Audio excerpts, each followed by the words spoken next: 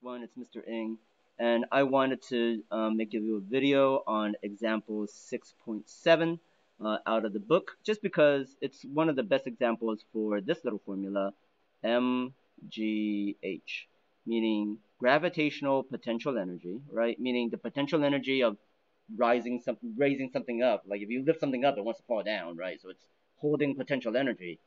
The formula for that is mgh, mass times the acceleration of gravity times height. So here it says a roller coaster, a 1,000 kilogram roller coaster. So there's our mass.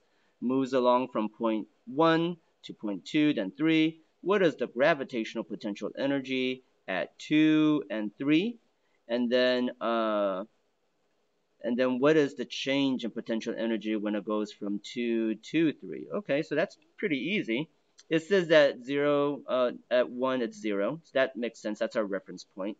So here, this part goes up by 10 meters. So the PE is going to equal to the mass times gravity times a positive height of 10 meters. So this is going to be 1,000 times 9.8 times 10 meters, and you get 9.8. Oh, how many zeros will there be? I think 4. 3 zeros. 3 zeros. Or if you do it in scientific notation, 9.8 times 10 to the 4 joules. Easy. So then on the bottom, if it goes down, this is the only point that's a little bit trickier. Not that it's that tricky. It's got to be negative, right? Because you lost some potential energy. It's lower than where it was. So here, the PE is equal to mgh again. This time it's 1,000 times 9.8 times negative 15 meters. So that's going to equal to 14700 negative joules.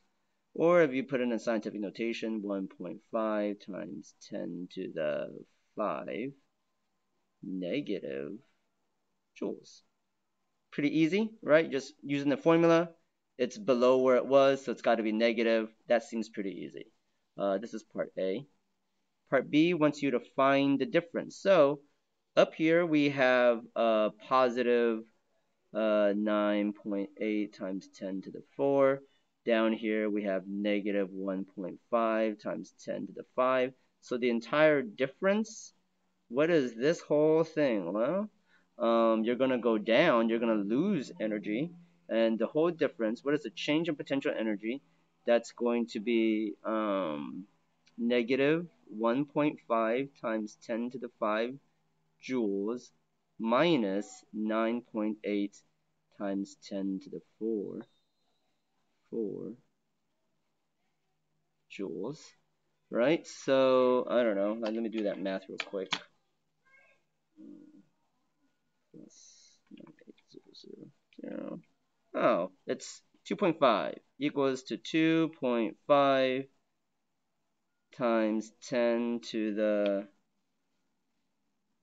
5 joules. And it goes down, so it's losing energy as it does that. Pretty easy, I think. Thanks for watching.